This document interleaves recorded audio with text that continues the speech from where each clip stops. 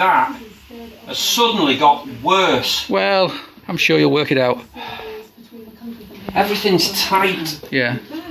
Unless the cutter's lost its Edge. and it's Possibly. bouncing, yeah.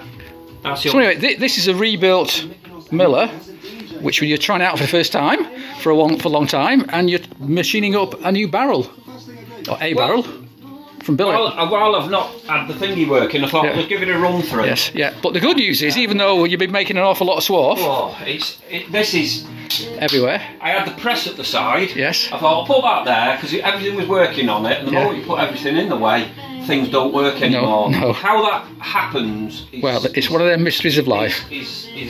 But anyway, the good news is, for the first time in quite a while, you've got power, three-phase power to that, and to your Miller. You've got this new little box here, full of high-tech electrics or whatever. Yeah. So that's great. So you're just about to get this thing working again. That's all sorted out. Done that.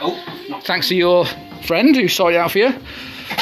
Your old friend. And also, you've been busy because here, this old, massive Mitchell of Keighley. Oh, that's been now.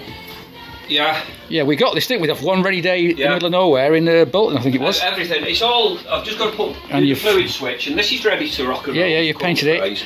But you were saying that there are some issues because over here, you got these well, that's problems. the leads. That's a cross slide. That's okay, but the sort of brass is loose. The bronze bushes in that are loose. You've got to make some more. And in the tail, and in that, worn. I found a tap. I can make one of them. Yes. But a tap's nearly 50 quid. Right. Yeah, these are weird shaped taps, aren't they? You try and buy, you know. They're a bit. Well, they're not unusual for machines, but they're unusual Lister found a guy that does all these new screw cutting things. Yes. And as soon as he mentioned it's 5 TPI or yeah, it's some old British style. After he heard him get himself up off the floor and stop laughing, he said, "You've no chance." What? Not seen them since 1974. What's an inch? Yes, inch. What's that? What's an inch? Well, hopefully you can sort it out. Because these brass, these brass bushes are worn. I guess they're very bronzy. Yeah. Bronze. That one's not bad. Well, okay, but you need to be replaced. That one's. There is backlash on it, but I think there's a bit of wear on the screw as you get down into the middle. Yeah. That is. Well, I've not. You could.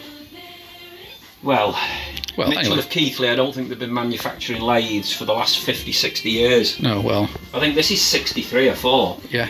Or something like that. Yeah, it's funny because that came with the sort of manual, the operator's manual. It looked actually brand new, all in black and white. You know, it's like sort of thing you'd see in the 60s. It's quite interesting. And I've been getting all the someone greased it, which was all in the slides. Right. I've had oil in here, and it's taking ages to come through. Right, because the grease is all gummed up. Okay. So what I've done, I've got some grease nipples which you can use for oil. Yeah, there they are. There they are. I found.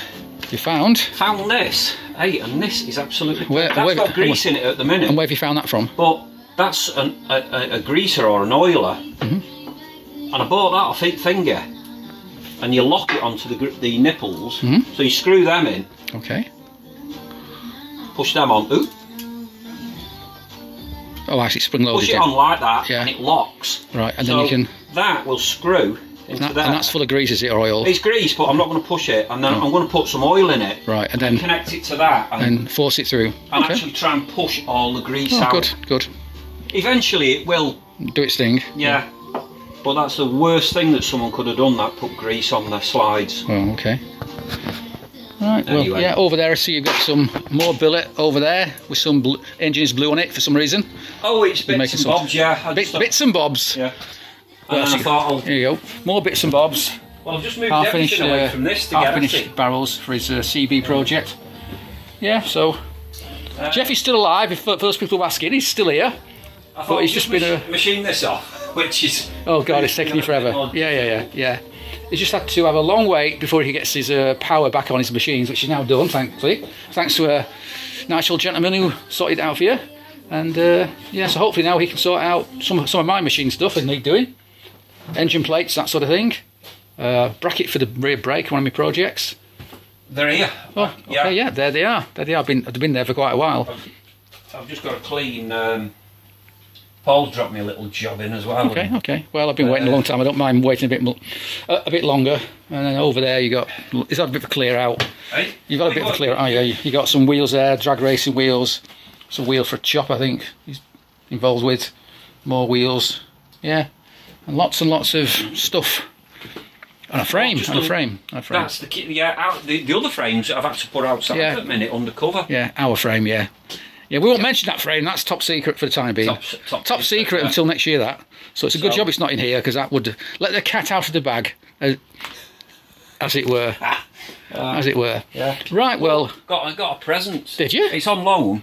Oh. But it's sort of maybe permanent loan off a friend. Off a friend of a friend. And go on then. Watch your. Because when I've got some room. Yeah. Well, that'll be a day. Bloody hell. I have. Your room will soon get used up by some other crap you buy. Here, I'll just brush. Oh. That's it there. Oh, you swarf, yeah, go on. Because you stand in it and oh, yeah, you walk into the house, don't you? It's impossible to avoid it, yeah. See, what is it? You try and have a clean bit of a workshop, and once you get this stuff, it's impossible. Unless you have a separate divide. Oh, a great big welder. A DC and AC TIG welder. Okay, cool. With foot pedal control. Oh. You know, so you can. Yeah, because didn't your last welder go sort of bang? Right, so so you've got that on permanent loan. Well, have you tried it yet? Or is it... I'm trying to get some.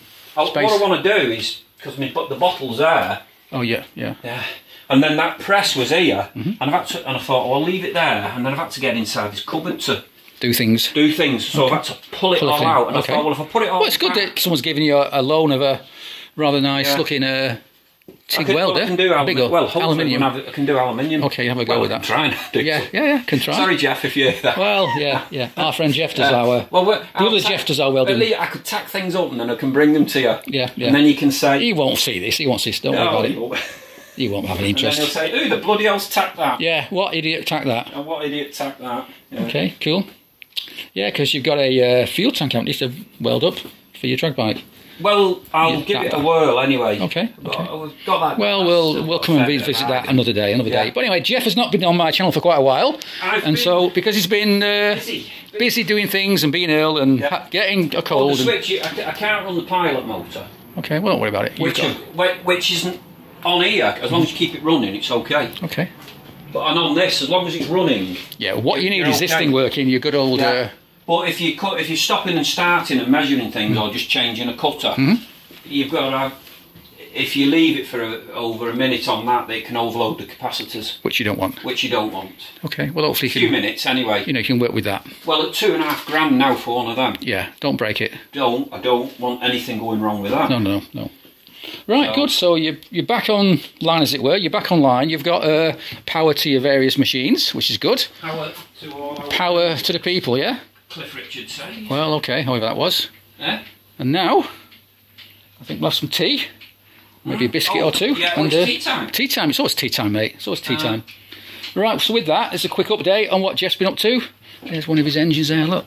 And there's a there's a little box full of old gears there. Don't know what that's from, a bit rusty then. Yeah, Which is that? Here you've got this. It's that 500 engine, is it? 500, we don't care about them. Some Honda bits or Honda? Honda. No, the Kawasaki. Well, that's the twin. GPZ 500 engine. Well, yeah, well. I got it off Alan. Why? Does he not like you? No, we just, well, he gave me some Honda bits. Don't this junk? There's a Honda bits in Okay. I know, hang on. Or is the Honda bits in? Who knows? Anyway, but I think that's GPZ 500. Okay. And, well, what do you want that for? Scrap well, it? he just said have it. Okay, well. And I went to pick these Honda bits up. Okay, so he's got both, yeah. Yeah, but he had a front end there. I think I told you. Yeah, I can't remember. I thought, hey, that's all smart, but... Okay. I can't keep up with your little anyway, transactions. Whatever. Right, okay, so with that then, we'll now end this video very quickly. Just a quick video, just passing through. Hey, it's my mum's birthday today. Is it? Oh, well, I'll go and wish her a happy birthday. Yeah. And with that, we'll end it here.